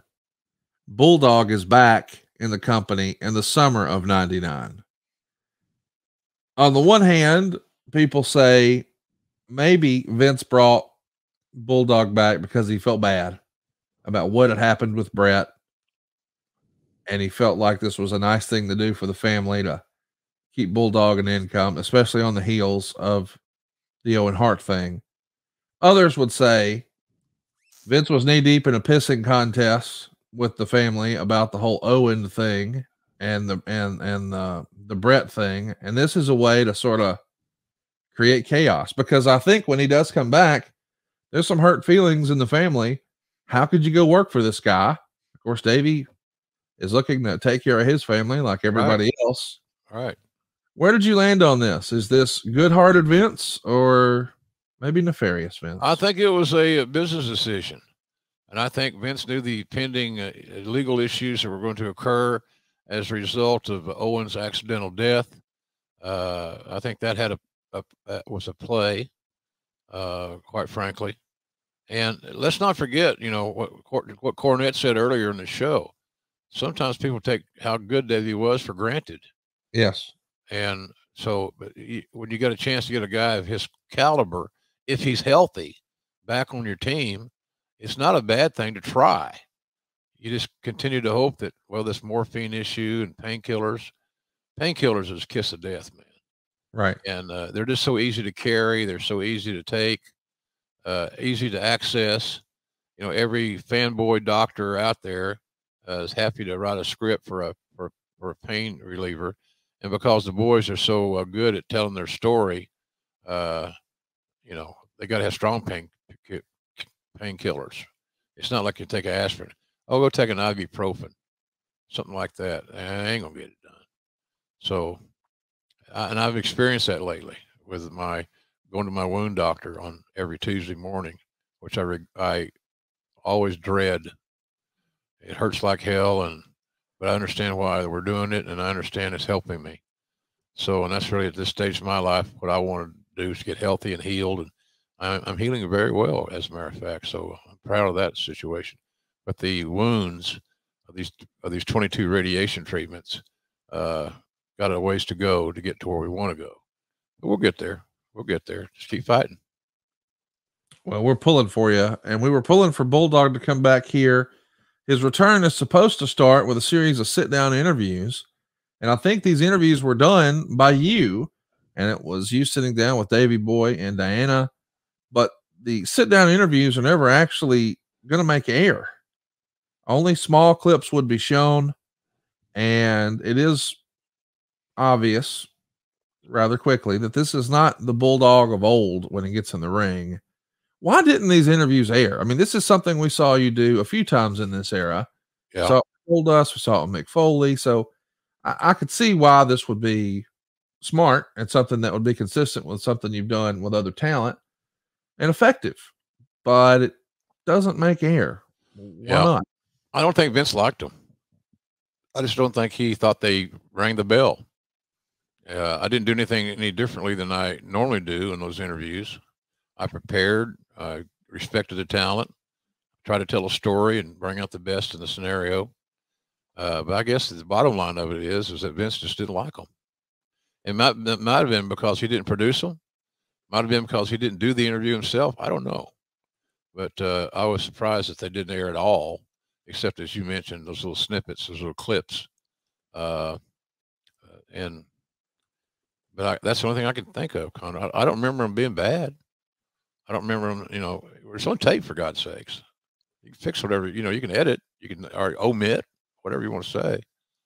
So it was interesting. It kept adding to that stupid story of, you know, the whole, the family animosity. And God Almighty, did they have reasons to have animosity toward the WWF? Of course they did. Right. They lost their son, the youngest son in the family, maybe the most talented, naturally talented guy in the whole Hart family. So everybody was heartbroken, in the family and out, in the locker room and out. So it was really, I could tell you that I was getting about every day was something. And man, and if you're an administrator, you know, the one thing that you want to be able to do is solve problems. Right. And I felt like that I was in a situation where I felt helpless to solve the problem because the rules of engagement kept changing. And so it was just very, very frustrating at that point in time in the company. Well, we see the in-ring return happen on SmackDown, August of 99. He's going to answer an open challenge for the hardcore title over the Big Boss Man. He's even going to be in the six-pack challenge main event of Unforgiven 99. And then he's going to lose to The Rock at No Mercy of October of 99. And that's the last time he's going to be involved in the main event. And it's even going to show the Bulldog being rock bottomed into a bed of dog shit. Yeah, I don't get that. That was insulting, and it wasn't even funny. Yeah, it's coarse, it's crass. Just go have that great match that you know they can have, but the dog shit thing didn't fit for me. I don't know why that tickles me, but it does. It didn't. It's like, can we go lower? Maybe we should take a picture of the dog actually taking the shit and then doing it. I don't know. I'm being facetious, obviously. It didn't belong there. It was somebody's idea of a joke. Well, and let's do this at the end, and the fans will be shocked and they'll be surprised and they'll get a big kick out of it. What they're going to get a big kick out of is a great wrestling match. Right. And at that point in time, Dwayne Johnson, aka The Rock, didn't need comedy. He was comedic enough without creating a distasteful scenario where dog shit was allegedly utilized. Just had no place. That happens 2 weeks after Vince Russo leaves the company. This is the same pay-per-view where Jeff Jarrett would hold up Vince McMahon to drop the title to China. So pretty notable show here, Unforgiven 99. But this new version of the Bulldog has a new look. He's no longer wrestling in his old long tights or even his short tights. He's wrestling in jeans, and he's got new music. And it's apparent that the Bulldog, after all these injuries and wear and tear on his body, he's not quite the same in-ring performer, and he winds up being put with the Mean Street Posse in a role that was much lower on the cards. He does briefly get another short European title reign. And here's the recap from the book, Dynamite and Davey. Davey continued to wrestle sporadically. He played a minor role as Kurt Angle's tag team partner against Chris Jericho in China on the 21st of February edition of Raw in Atlanta, Georgia, before flying to Tennessee for the following day's SmackDown taping. Bulldog showed up at the Nashville Arena in an alarming state. Bruce Pritchard and Jim Ross sat Davey down in a private locker room. Davey drooled and slurred his words as he's denied having a problem, but Bruce had been there himself and could see the signs easily. And Jim still carried the weight of his final conversations with Brian Pillman around with him, in which Pillman had vehemently denied having problems. They had seen and heard it all in their combined decades in the poisoned industry. Speaking on behalf of Vince, Bruce and Jim assured Davey that his job would be there waiting for him when he returned healthy. Okay, Davey accepted. I'll go to rehab back in Canada after this tour is done. And Bruce said, no, you got to go tonight. You got to go right now. They got Davey to the airport and on a flight directly back to Atlanta, where he's taken straight to the Talbot Recovery Center. And he's admitted into a 4-month treatment program for addiction to painkillers, sleeping pills, morphine, and muscle relaxers. God, this is quite a circumstance. Do you remember this meeting with you and Bruce, Davey? Yeah, absolutely. And there was no margin for error for us. We had a plan. You know, Bruce and I after consulting with Vince, how do you want to handle this? We'll take care of it, but we got to know what you want, Vince. And Vince wanted his potential reoccurring star to be healthy. Right. And so that's why when Davey said, I'll go after this tour's over. Well, no, you're going to separate from your drugs. You're not going to take them with you. They're not going to have them with you. You don't need to get high for another 2 or 3 days and then go to rehab. This is it. You're going tonight or you're not going. And I think, Davey's sense of family responsibilities came abundantly clear. He knew that now I'm back against the wall. I can't negotiate out of this deal. I can't not do it. So, because I was a little skeptical. I'm not so sure that I believed that he was going to say, okay, let's go do it. Because denial is such a huge part of addiction. Yeah. And as we have grown to know. So it was a very stern, serious meeting. And, and again, let's don't forget too, that Davey, because of his sense of humor and his tenure and all that stuff, plus his skills, at one point in time, he just couldn't shake it, man. Just couldn't shake it. And you can't, if you have a scenario where you know that a talent is compromised, and that talent inadvertently hurts somebody in a match, the lawsuit on that by the injured individual would be magnified. It would be huge. So you can't take a gamble on it. You can't do it. And you take the bat out of your own hands, so to speak. So I was a little surprised that Davey took the offer and the requirement. And so, but I thought that, well, look, maybe this is going to work. If it does, great. It's not just the fact you get a talent back that you could utilize, because we weren't over in depth with over talent. But the main thing, quite frankly, if you look at it as a human being, maybe you're helping this guy save his life. Right. And that was the goal, is to get him healthy. If we got him healthy, then a lot of good things could happen, which we tried to communicate to him. Well, he returns. He comes back, and he has one last small bit of glory in the spotlight in front of his home country. It's the Insurrection pay-per-view in London in May of 2000. He defeats Crash Holly for the hardcore title, but he loses it a few days later. His final televised match is against Eddie Guerrero on an episode of Sunday Night Heat. Eddie would defend the European title to a double DQ. And see, they're still trying to take care of Davey. They are. The finish itself would be indicative that we got faith this guy's going to be okay. So we don't need a clean finish. And Vince went along with that. So Vince obviously still had hope that Davey would be able to kick out.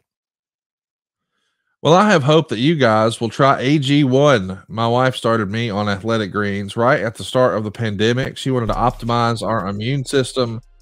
And you might be asking yourself, hey, what is this stuff? We see that scooper right there.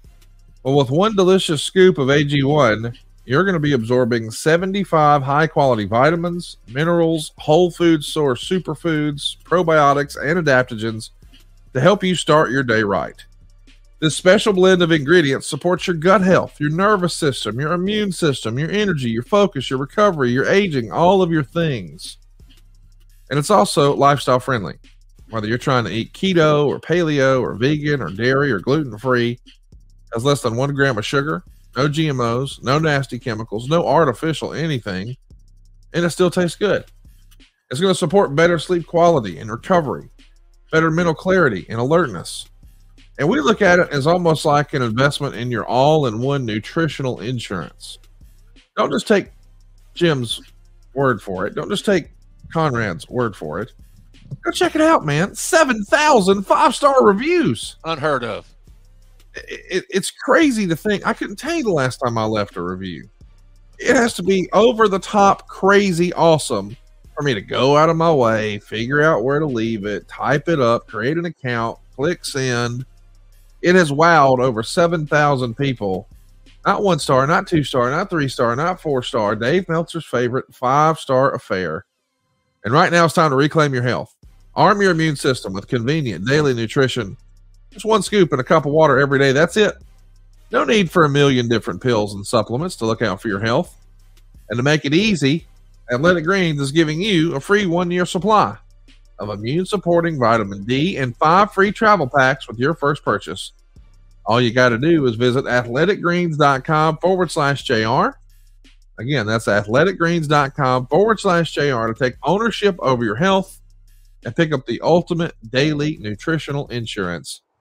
That's athleticgreens.com/JR. Good stuff, man. Good stuff. Help you. And I tell you, it's so simple. I mean, it's idiot proof. It is. It's idiot proof. So, and it helps you get healthier. And I just think it's just a no-brainer. This is a great product, folks. You're going to get a year's supply for free. That's right. That's a hell of a deal. I don't care what you're buying. No doubt. So give it a shot. A lot of guys are using it. I know a lot of the wrestlers use it because it's a quick startup. It's a quick way to get your motor started in the morning with that 1 scoop. 1 scoop does everything. Davey's final match with the WWF. This is directly from the book, by the way. Dynamite and Davey. We're talking about the last couple of matches from Davey's career. Davey's final WWF match was, of course, in Calgary. He stumbled to victory over mixed martial artist and former Stampede comrade Steve Blackman at a house show on May 27th. It was painful for the Calgary wrestling goers to watch one of their favorite sons in such disarray, with Davey continually failing to get Blackman off the ground for his signature power moves. A wired and incoherent Davey turned up late in Edmonton for the following night's show, and agents Jack Lanza and Tony Gurria removed him from the card and sent him home. That was a phone call to JR. What do you want us to do? Send him home. Yeah, we're done. I can't fix it. And we can't put him in the ring impaired. That's not, I don't know. I can't remember who I even had him booked with at that point, Steve Blackman. And certainly Blackman could take care of himself. But sometimes when you give your body up and you trust somebody, it could be very dangerous. Yeah. So that's where we were. And then I remember Lanza called me. Davey's messed up. He's screwed up. He's slurring his speech, et cetera, et cetera. So we can't put him in the ring. And I don't want him to hang around the locker room all day. Send him home. We'll go from there with what the next step is going to be. But Davey's life was unraveling, and his personal life was unraveling. You know, I didn't remember that he had a girlfriend, and by the by, she was the former wife of the Bulldog. Who's she married to? We had that on our sheet here. You know, for him and Diana to get divorced was a major deal. Oh, his girlfriend is Andrea, the estranged wife of Bruce Hart. Bruce Hart, yeah. Yeah. It's like the circle is unbroken. Yeah. You know, find a nice girl that works at Dunkin' Donuts. Marry a barista, except not that looks like Tony Schiavone. You seen Schiavone's hair lately? My God. It's out of control. Yeah, 2 earrings, 2 tattoos, and that long hair. He's having a revival of his youthful senses, I think. But he did a hell of a job on Saturday night, I'll tell you that. I texted his daughter last Wednesday during TV, and I said, we're going to have to do something about this hair. I mean, Tony Schiavone's hair is just out of control. He's got a Kentucky waterfall at this point. The opponent, I think, on May 28th here in Edmonton was probably going to be Steve Blackman. In this era, you usually have the same guys working together through the loop. So, for instance, in Calgary, you had Dean Malenko working with Crash Holly. They did the same thing in Edmonton. That was probably going to be the deal. I mean, you had Kane working with Boss Man in Calgary. It was Kane and Boss Man in Edmonton. But when Bulldog gets pulled off of this card in Edmonton, so does Steve Blackman. And it's a shame because there's over 14,500 fans there. And that's all she wrote. As we said, Tony Gurria and Jack Lanza are going to send him home. And in the book here, it's written, his last run was over, and he had failed to get to the dream of sharing a ring with Harry. Man, you want to talk about something that would have been really, really cool. Yeah. I know you and I both think a lot of Harry Smith, Davey Boy Smith Jr. Yes, sir.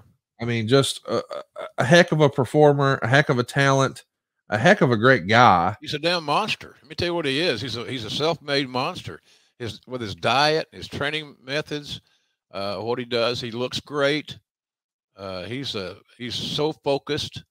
I'm really proud of this young man because, I don't want to say he didn't have a father in his life, but he didn't have the father that he deserved in his life for most of it, in my opinion. And I don't want to get anybody angry at me for saying that, but this kid has really got a great potential. I wish he was in AEW. I think he would be a great resource for anybody that got, because he's going to stay healthy, or at least you hope. Got a good chance at it. But he's big and strong and athletic, and I don't know anybody his age that loves wrestling any more than Harry Smith. And I always will be in his corner, quite frankly. I will too. Can't wait to see what he does next. I think there's still a lot of life in front of his in-ring career. Can't wait to see how it all shakes out.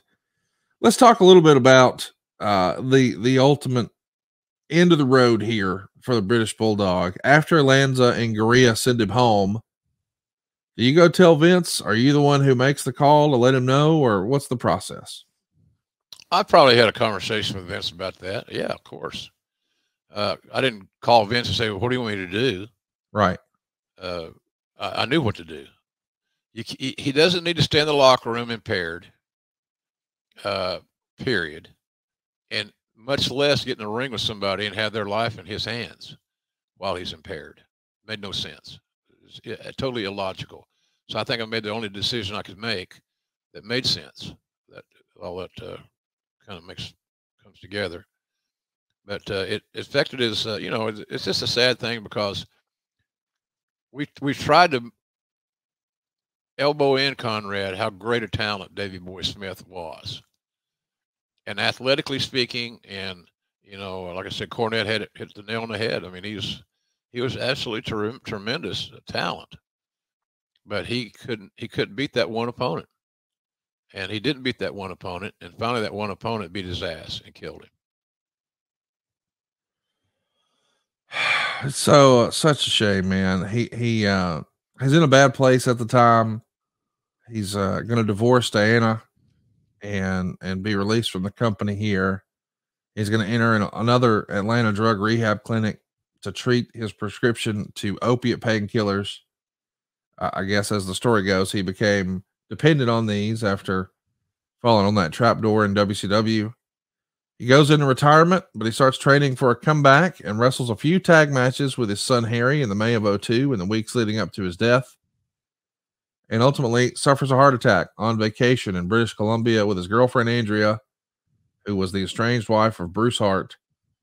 This happens on May 18th, 2002. He's just 39 years old. It's hard to believe, isn't it, Conrad? Unbelievable. 39. He hadn't hit the exact peak. I know he had great matches. Yeah. But at 39, there's some fuel left in the tank. Oh, no doubt. He winds up going into the Hall of Fame in 2020, a well-deserved accolade. He was one of my favorites as a kid, but now when you go back and you revisit all the opportunities he had and how unfortunately, man, that addiction just got a hold of him, it's a cautionary tale. Yeah. I think his legacy will probably forever be defined by SummerSlam 92. Without a doubt, Con. You're a good point.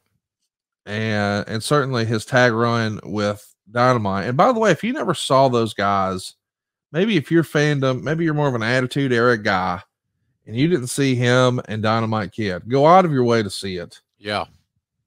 It was so far ahead of its time. I mean, they were a team that could be wrestling on Wednesday. Yeah, no kidding. Just a phenomenal pairing. Their style would hold water today. Yes. Without a doubt. In any territory, in any presentation, they were that good, that innovative, that new and fresh. And yeah, if you get a chance, take a few minutes out of your day, 10 minutes, and go back and find some Bulldog, British Bulldog matches. You're going to be shocked because they did a lot of things that were influential to a lot of talents that we're seeing on television today. They did a lot of things, Conrad, that were, are being utilized in today's pro wrestling world. So they were very innovative, and they were very, very, what's the word I'm looking for? Influential. Yes. To a lot of younger talents.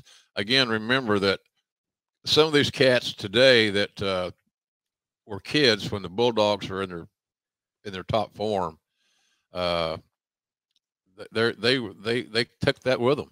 They barred things, they amended, and they, it just was they were very influential in that regard. I think more than people give them credit for, quite frankly. Well, I want to give a little credit to some of our listeners. They came up with some great questions for us. I don't think there's any way we'll get to all of them. Let's bounce around a little bit. Francis Reyes wants to know, why do you think British Bulldog never got a shot as a world champion? What was missing to give him the title for even a short reign? Well, Francis, we've talked about that. Reliability. He had nothing to do with his bell-to-bell skills. Right. Had everything to do with his battle with drugs and alcohol. You can't go to the post. You can't go to the very, very top unless you're 100% sure that the talent you're pushing is reliable. And unfortunately, as we have discussed here, and try to do it in a very courteous, professional way, that wasn't Davey at that time. So there was I don't think there's ever any strong consideration for any length of time that Davey was going to be okay and it was worth the gamble to make him your champ. Adam Leeson has a great question. Bulldog is the wrestler that made me fall in love with wrestling. Who was Jim Ross's? Oh, easy. Danny Hodge. Wow. The NWA junior heavyweight champion, Olympian. And, Hodge never lost an amateur match. Hell, I think his senior year at OU, Oklahoma University, he didn't even get taken off his feet. So he was on TV every week. He got great exposure. And he was, when I started riding with him in '74, it was like riding with Mickey Mantle, because he's the guy that Mantle in baseball, of course, in Okie, and certainly Hodge was my guy, Oklahoma guy, Perry, Oklahoma, home of Jake Hager. So Hodge was my guy, and he still is, and always will be. I have one of my favorite pictures that somebody took of Hodge and I in Perry at the unveiling of the Danny Hodge trophy, big life-size trophy. And I was there with him when they unveiled it. I was so tickled to be a part of that deal. And Danny Hodge's nickname, I assembled a few nicknames along the way, Conrad. Ernie Ladd called me the junk food dog. And I always got a kind of kick out of that one. And Hodge called me Tiger. No idea why. Hey, Tiger. He had this soft baby voice. Hey, Tiger. Are you going to drive? Yes, Danny, I'm going to drive. I'll drive all 300 fucking miles of it.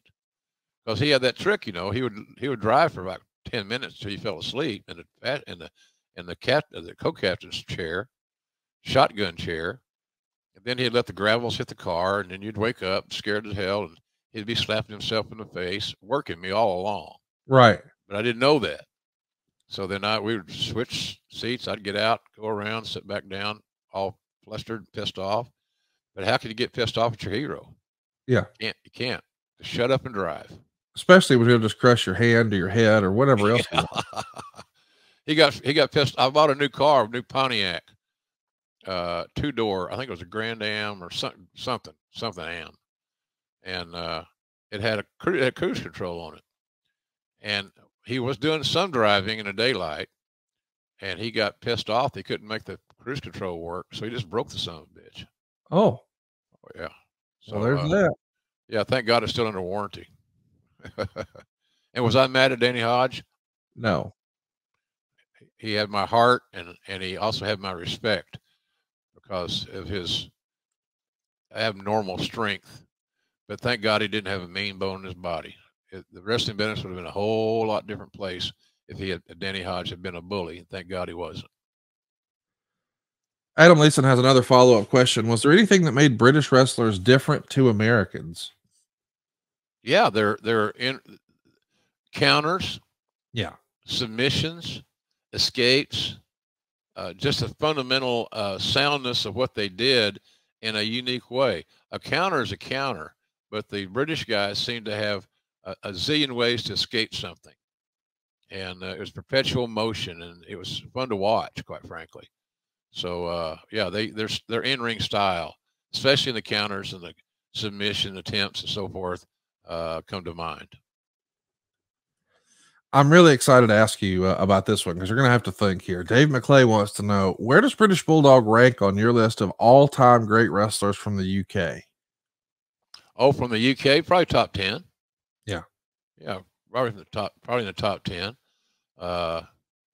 I started following I looked at a lot of the old ITV World Sport tapes when I was getting ready to do some work for them. I mean, that was a star maker. It's like being on network television in America in a primetime slot. You couldn't ask for a better deal. So their style was different. The feel was different, and it was fun to watch. One last one. This one comes to us from Nick. The jeans, the hoodie, the ring music, it all changed in '99. Was it a mistake to repackage them so much all at once, or was it necessary for the Attitude Era? I think that we wanted to kept looking for ways. You notice Davey kept getting opportunity after opportunity, and that was simply because he had great talent, and we knew that he could essentially one of those guys who could go out there and have a great match with anybody. So I don't know if it was too much too soon. I think the changes were needed.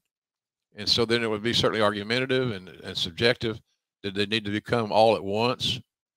Maybe not. You could make an argument that it was too much too soon. I didn't think so. I thought he needed a remodeling. As Brucey would say, he needed a new coat of paint. Yeah, he did. I think I also said that at one time, Conrad. Bruce steals a lot of my shit. You know that. Well, he says it backwards. He says paint of coat. Well, that's whatever. We're gonna what do you think of your boy Jeff Jarrett's performance on Saturday night? I don't know. I mean, he looks somehow physically better than ever. The dude has abs. Yeah. I knew as soon as the bell rang, I know who's not taking the pin. Old Double J.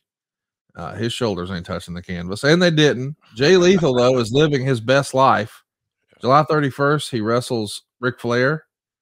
November 19th, he wrestles Sting. And as we're talking this Sunday, he's wrestling Ricky the Dragon Steamboat. The little wrestling fan in Jay Lethal is living out his lifelong dream, man. He's loving it, man. It got to be. And look, it's well deserved. Yes. Jay Lethal is a great soldier. Yes. Very talented. And I hope he has a great year in 2023. I can't see any boundaries why he wouldn't. Not knocking on wood here. He stays healthy. He's set for a real good year. He's a hell of a talent. And like you said, as fanboy Jay Lethal, so to speak, yes, he's living his dream, man. Think about that. Flair? Yeah. Really? Sting? Yeah. So now Steamboat this weekend, Steamboat. Oh, that's available right now, by the way. If you're able to get to Dorton Arena, You're going to see the Rock and Roll Express and the Briscoes, and the main event is FTR and Ricky the Dragon Steamboat taking on Brock Anderson, Black Machismo, aka AJ Lethal, and a mystery opponent or mystery partner in that case, I guess. That's the main event. It's going to be something for everybody, and it's happening at the Dorton Arena this Sunday. So be sure. And we're happy to promote these events, Conrad. I think that's one thing about this show is we don't show any bias on who gets a little media stretch. Oh, We hope it does great. It's like we mentioned WrestleCade. Hey, look, they didn't book me. I'm not mad about it. I'll just be home watching football. Well, we hope everybody has fun at WrestleCade. You and I, here's what we have in common amongst a lot of other things. We're wrestling fans. Yep. And if there's wrestling out there, we want you to enjoy it. And we hope you'll enjoy next week's show. We're going to talk about the growth of WWE developmental. We'll talk about why you push to build a developmental program for the company, the ups and downs of putting it together, OVW, all the various other promotions, your time briefly working in NXT, and so much more. And we hope you guys have dug today's show. We hope you'll throw us a like, hit the subscribe button, leave us a 5-star review if you think we've earned it. We're very active on Twitter. He's at JR's BBQ. I am at Hey, it's Conrad. But you can catch us anywhere when you're asking questions about the show at JR Grilling. That's the code for Twitter and Instagram. Over on Facebook, it's just plain old Grillin' JR. Our Instagram is Jim Ross BBQ. And of course, our Facebook is Jim Ross BBQ. So check us out, man. And be sure while you're checking things out to recommend our YouTube. Grilling JR on YouTube.com is where you want to go. If you've got a wrestling fan in your life or you think would dig the show, but maybe they find our run times a little daunting, give them a little bite size, give them a little appetizer, give them a little snack, send them over to Grilling JR on YouTube.com. And right now, as you're listening to this, it's Thanksgiving. So tomorrow is Black Friday. And if I had to bet, there's probably some good deals to be had at jrsbbq.com. We got the JR's Red Ass Hot Sauce. Selling like crazy, Conrad. We're 3.5 times over our projections. I love it. On orders. Yeah, it's been amazing. And we're getting such great feedback from the fans that are trying it. They wanted a hot sauce. So brother, this is hot. And it's in stock. It's exceeding our expectations. And I thank everybody for trying it. But it's a new product. It's a good product. It's clean. It's got a lot of flavor, like Conrad. A lot of flavor in that big body. So I'm very pleased with how that's evolved. And Stephen Link, that works for me, did a great job in that. And we have new items coming. We're going to add new items to our repertoire right here in the perfect time for the holiday. So I hope you'll consider our little shop a potential stop for your holidays, your stocking stuffers and all those things. We appreciate your business. And I think we've proven that we have a very good product that we encourage you to try. The all-purpose seasoning is my standout. I use it regularly. All my friends love the Chipotle ketchup. Almost everybody I know who's put on your main event mustard really loves it. Of course, there's still the OG opportunity. You got the original barbecue sauce and the hot barbecue sauce. But this is a product that was born out of this show. Every now and again, Red Ice JR rears his head here on the podcast. We turned it into a hot sauce. Go check it out right now. It's jrsbbq.com. It is the perfect stocking stuffer and something for the wrestling fan in your life just in time for the holiday. That's jrsbbq.com. And hey, let me ask you this. What if you picked up your phone this weekend and one of your favorite podcast hosts was on the other line? That'd be pretty cool, huh? Well, Ad-Free Shows is making it happen, and it starts back this Black Friday, tomorrow. Sign up for an annual adfreeshows.com membership at any level and get a personal phone call from the person of your choosing. That's right. Pick your favorite host. They'll give you a ring. So ring in Black Friday with this exclusive offer and spend the next year, and hopefully much longer, with us over at adfreeshows.com. It starts Friday at midnight. It's going to go through Monday at midnight Eastern. And that happens when you sign up for any annual membership at adfreeshows.com. And keep an eye on social media because we got lots of other cool stuff we're going to be rolling out over the weekend, including some announcements about the next Top Guy weekend. And if you've never joined us for one of those, you got to. There's so much bonus content, more than you can shake a stick at over at adfreeshows.com. Hope you'll check it out. And I'm looking forward to talking about developmental tomorrow. And I hope you had a great Thanksgiving today, Jim, and all of our listeners do too. The holiday season, man, it's here. There's nothing like there's nothing that says Thanksgiving more than O'Hare Airport. How I have a very nice housekeeper, and she and her daughter are cooking me Thanksgiving dinner, I was informed today. Well, how about that? And they're going to deliver it. Can't And beat she that. knows the menu. I want cornbread dressing. And there's a great recipe from Conrad's mama that you can find on my timeline. Conrad's probably got on his timeline too. But if you're looking for that fail-safe, original, authentic cornbread dressing recipe, check it out. And look, there's another holiday coming up. You still got time to get your game together and have cornbread dressing for Christmas. Not a bad idea. Yeah, my mama's recipe. You've heard Jim brag about it here on the show. It's posted right now at JR Grilling and, of course, at JR's BBQ on Twitter. We're out of time, folks. We greatly appreciate you spending time with us today on Turkey Day with us. We'll be back next week right here on Grilling JR with the voice of wrestling, Mr. Jim Ross. Thank you very much, Conrad. I'm very grateful to have you in my life. I'm grateful to have our audience that tunes in so loyally and the support the fans give me. Hey, look, I'm 70. Somebody pointed that out on Twitter.